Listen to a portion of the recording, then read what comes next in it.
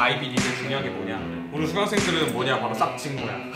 쌉친구 와? 네, 맞습니다. 감 와? 아, 맞습니다. 나봐? 네. 그럼 뜰 것 같아 안 뜰 것 같아? 약 7개월 만에 성공했습니다.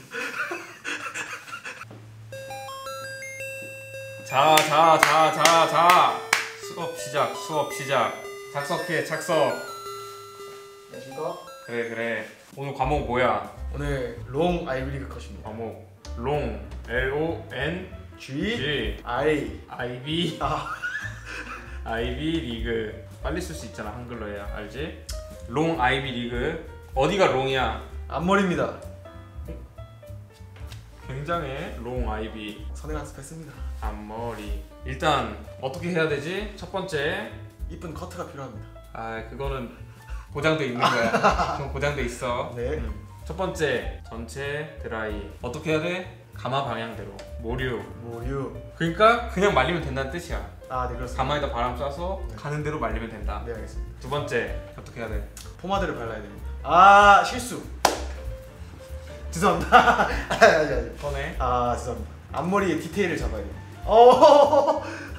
하고 사실 맞아. 네. 앞머리 디테일 앞머리 디테일 이때 롱 아이비리그의 중요한 게 뭐냐? 바로 앞머리 가마대로 꺾어준다. 그렇습니다. 앞머리 꺾기가 뭐냐?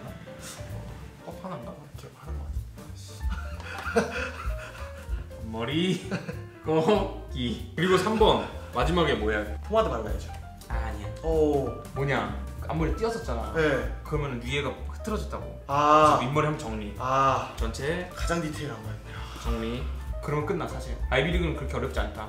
단지 이 머리 롱 아이비리그는 앞머리만. 앞머리만 신경 써주면 된다. 앞머리. 오케이. 자 그럼 이제 모양을 설명해 줄게. 네. 일단 측면부터. 측면이 가마가 여기 있을 거 아니야? 네. 그러면은 너무 이렇게 되지 않게. 아. 이러면 살짝 이상하다. 네. 살짝 이렇게. 아. 알겠습니다. 아주 살짝 네. 이렇게 가주는 거 잊지 말라고. 네 알겠습니다. 앞머리가 너무 높아지면 안 돼. 네.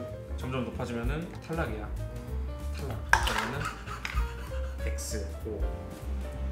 오케이? 네. 자 그리고 앞에서 봤을 때 이게 제일 중요해. 중요하니까 크게 그린다. 스폰지밥이. 왜 스폰지밥이? 앞머리 방향을 이렇게 뭐 이렇게 간다고 쳐 만약에. 네. 이렇게. 네. 그러면은 여기서 이렇게 가면은 탈락. 요렇게.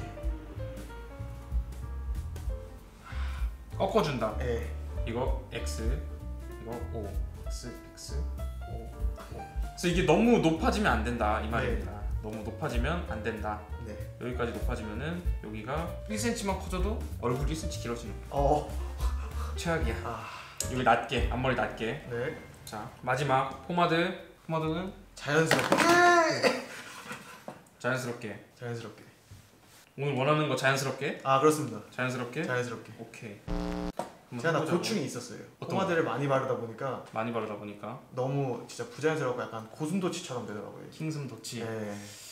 그럴 때 약간 매트한 포마드를 쓰는 것도 방법이에요. 아 네, 꿀팁입니다. 제가 하나 정말 한번 해보겠습니다. 아니면 빗질을 좀 잘해준다. 오늘 그럼 내가 광 나는 걸로 해서 빗질로 그걸 푸는 법을 한번. 알겠습니다. 포마드 오늘 유광 빗질까지. 오케이. 자 기본 준비. 우리는 항상 젖은 머리에서 하니까. 그렇습니다. 자 오늘 수강생들은 뭐냐? 바로 쌉친모야. 쌉친 진짜 그 마음 알아. 쌉친모야. 저번에는 쌉곱슬, 오늘은 쌉친모. 오늘 이 학생 같은 경우에는 이 머리 속이 아주 알차게 꽉 차 있어. 머리 속까지 꽉 차 있는 철사 같은 그런 학생에게 오늘 어떻게 머리를 만지는지 알려주도록 하겠어. 자 그루빙 토닉. 그렇습니다. 얼만큼? 500원. 500원. 길이. 예스. 그래서 떨어뜨릴지 안 떨어뜨릴지 잘 보겠어. 바로 사.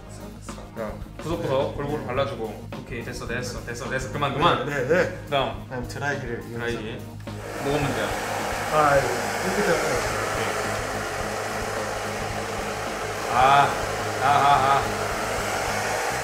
지금 우리 뭐 하는 시간이지? 전체 드라이. 그렇습니다. 그냥 해도 됐지. 네. 그때는 어떻게?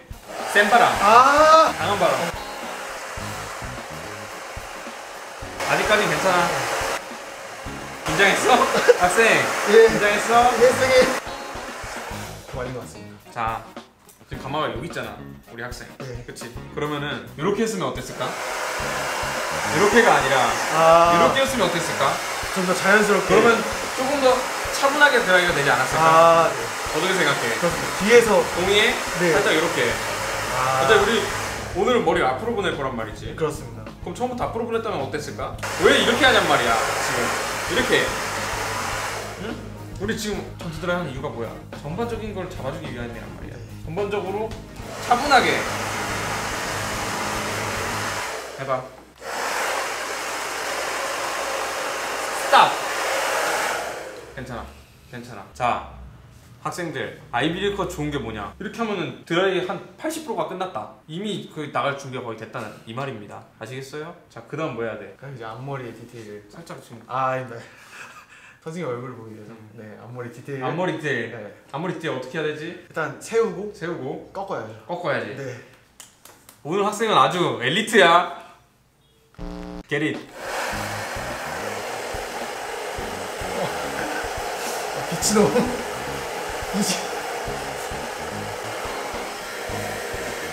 세우기는. 자 이렇게 세우고 다니면 대참사란 말이야. 요거를 다 이제 죽여야 된단 말이야. 네. 이걸 어떻게 죽여야 돼? 이제 꺾어야 됩니다. 꺾어야 돼. 자, 그리고 여기서 하나 팁. 꺾는 걸 어떻게 설정하냐? 머리가 여기까지는 살짝 이렇게 가려고 하고 여기는 확실하게 이렇게 넘어갑니다, 여러분. 보이시죠? 그러면은 여기는 이렇게 꺾어주고 여기는 이렇게 꺾어준다. 이렇게. 그래서 이렇게. 기릿. 알겠습니다. 질끈 지어서 아주.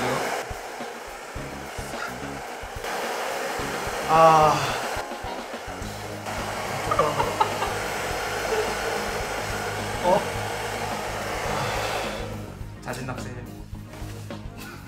원, 투, 자! 저희 고민입니다. 방금 내가 보니까 잡았어. 네. 근데 어떻게 되냐? 빠졌어. 빠졌어. 아. 빠진 상태로 했단 말이야. 여기가 빠진 상태로. 그럼 어떻게 돼? 무용지물이네요. 그래. 무용지물이 지금 헛된 시간 보냈단 말이야. 아침에 지금 소중한 아침 시간에. 지각하겠는데 이거. 그래 지각해. 교수님한테 혼난단 말이야. 다시 한번 해보겠습니다. 다시 한번 해봐. 좋아 지금 자세 좋아. 좀만 들어줘. 카메라 안 나오니까. 오래됐어.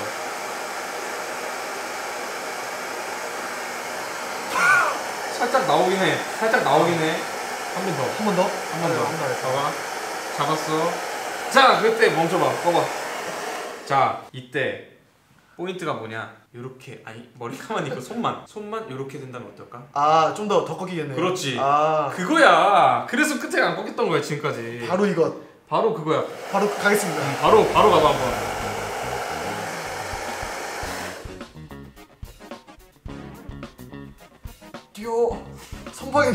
선방했지. 선방했어. 나아졌지. 봐봐. 내가 해줄 때 어떻게 하냐? 잡아. 네. 너는 지금 여기서 끝났어. 난 어떻게 했냐? 잡고 이렇게. 이렇게 붙여줬단 말이야 이쪽을. 이렇게. 가상으로지만 이렇게 붙여줬단 말이야. 그러면 잡았어. 그리고 붙여줬어. 바람을 넣어줘. 이 온도 어때? 이 온도 느낌. 뜨뜻한 이 느낌. 이 느낌. 와? 네, 왔습니다. 감 와? 왔습니다. 나봐? 네. 그럼 뜰 것 같아 안 뜰 것 같아? 궁금하네요. 내 생각이 안 뜰 것 같은데? 궁금하네. 죽잖아. 여기가 딱 이렇게 딱 비스듬히 싹 되네요. 딱 옆머리를 죽였을 때 앞에서 봤을 때 봐봐. 죽잖아. 여기랑 여기 지금 비교해봐. 여기 완전 부채인데. 여름이야? 네. 왜 부채야? 이거 부채 걸. 그러니까 네. 겨울이야 이제. 이해했습니다. 이해하란 말이야! 이해했습니다. 반대쪽 해봐. 알겠습니다. 반대쪽은 또 그래도 그나마 좀 쉽다고 생각을 했어. 이 학생이 이거 안 되겠구만. 손을 어렵다고 바꿔서. 했는데. 자, 카메라에 나와야 돼.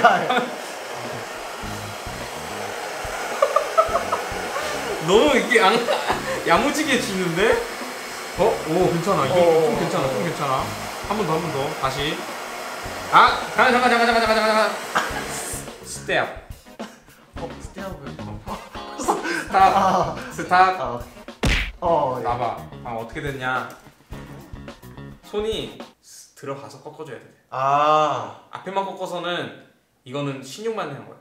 뒤에 들어가서 안에 있는 머리를 이렇게 아예 딱 꺾어줘야 된단 말이야. 아예 거의 꺾어줄 때는 90도로 꺾는 게 아니라 한 175도 정도로 꺾어주는 거야. 90도로 꺾으면은 이런 강철 모발은 다시 못 오로 들어와. 175도 빡 해주면 돌아왔어. 90도가 돼. 그러니까 꽉 짜야 되는 느낌으로 가야 돼. 근데 짜는 건 아니야. 이렇게 살짝 꾸기는 거야. 꾸기는 거. 샥. 꾸겼다. 그럼 놓는다. 그러면 얼마나 꺾여 있어? 느낌 왔다. 이렇게 꺾여 있어. 예. 가서 꺾는다. 샥. 지금 이렇게 눌리는 이 느낌이란 말이야. 이렇게 눌리는 이 느낌. 요거를 꺾어주는 거야. 폭신폭신하고. 이렇게 막 아니야 그거. 좀 어디 불편해? 아니지? 지금도 문제. 지금 여기 다 만져놨는데 방금 여기다 바람 쐈지. 섰어 안 섰어? 섰습니다. 지금 망가졌잖아. 다시 한번. 다시. 네, 이쪽부터. 자 가만히 있어. 드라이 끄고. 자 이거 뭐야? 이거 꺾을 거야 안 꺾을 거야? 꺾어야 됩니다. 꺾을 거야 안 꺾을 거야? 꺾어야 돼요. 다시 잡아.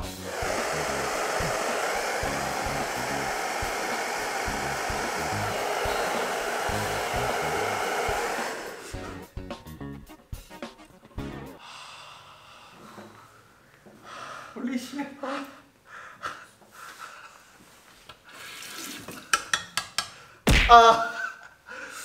아니 머리야. 긴장 풀어. 네. 마음 편히 먹고. 어떻게 했었지? 복습 그대로 가져가서 손가락 넣어서 꾸겨 붙여 바람 요 안으로. 네네. 멀리서 해봤자 소용없어. 요 안으로 싹. 알겠습니다. 짝. 오케이. 라인 잡았어. 넣었어. 그렇지. 눌렀어. 바람 뜨거운 바람이야? 맞습니다. 너무 뜨겁잖아. 살짝 나봐. 오케이. 근데 제 배우니까 많이 느네요. 너 맨날 안 된다 했지. 돼. 안 됐죠. 길이. 라인 잡았어. 넣었어. 그렇지. 살짝 돌렸어. 가르침만 난다. 바람. 넣었어.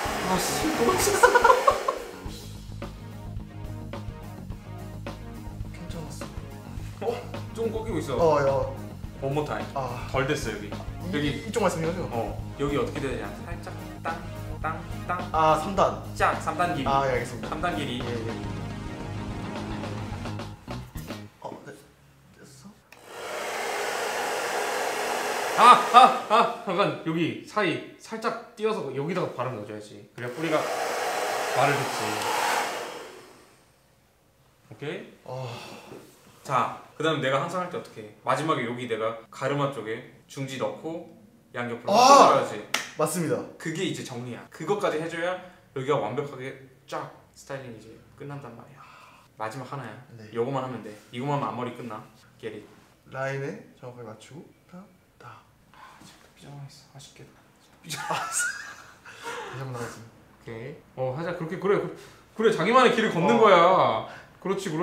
다 같이 가봅시다. 그래. 웃고 있지 마. 너 똑같아. 아이비리그 웃고 있지 마. 롱아이비리그는 힘든 길이야. 잡았다. 왔다. 됐다. 힘들었다. 이마 타들어가.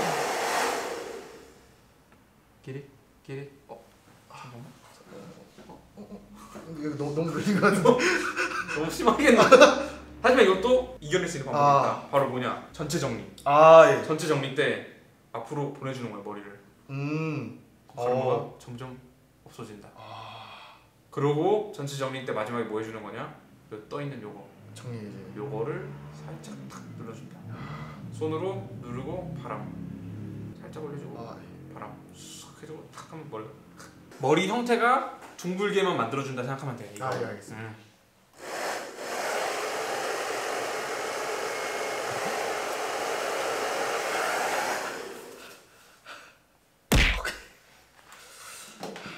이거는 정리. 네. 이건 전체 드라이가 아니야. 정리. 네. 정리. 자.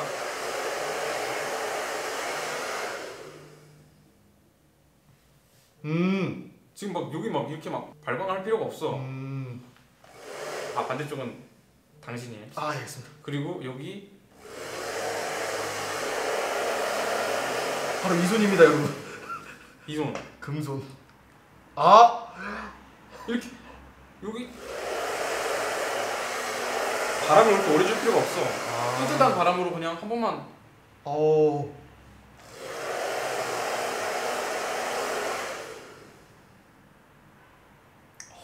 이제 여기가 둥글고 여기 지금 뾰족하지? 네. 정리해봐. 알겠습니다.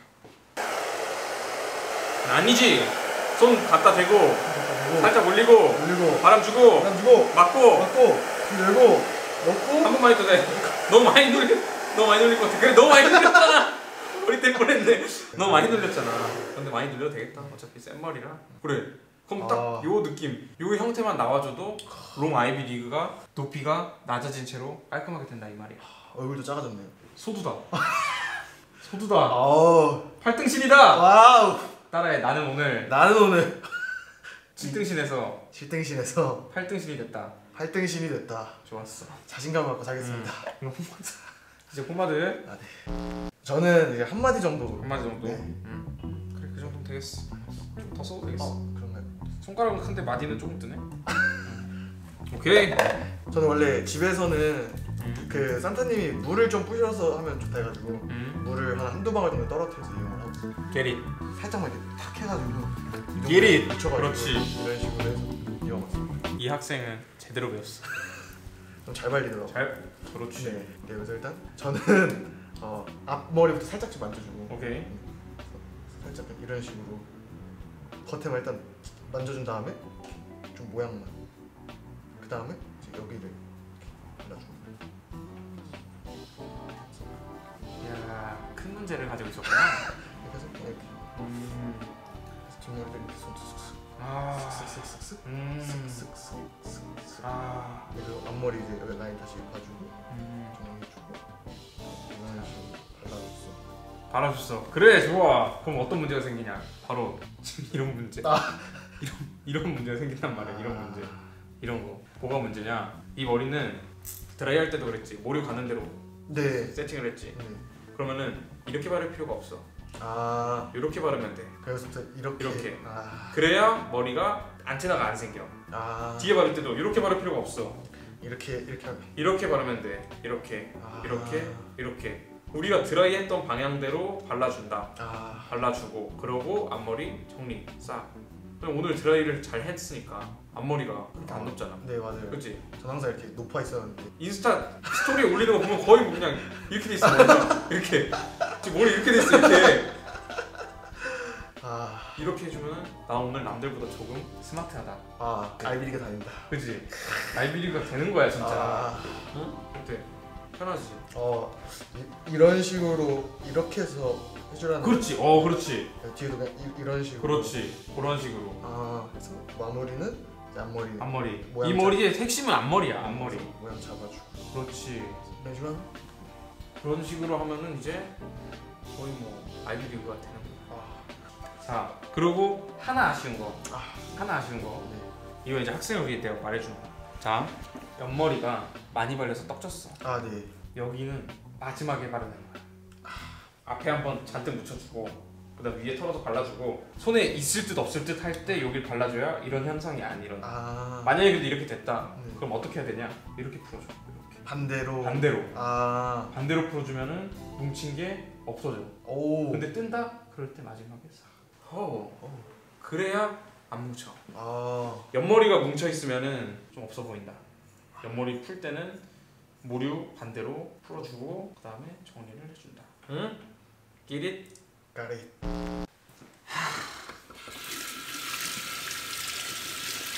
좋습니다. 네, 알겠습니다. 네, 정말 연습을 많이 해야 될 것 같아요. 쉬운 게 아닙니다, 여러분. 일찍 끝날 것 같다? 더 오래 걸렸어. 그래요? 더 오래 걸렸어, 당신.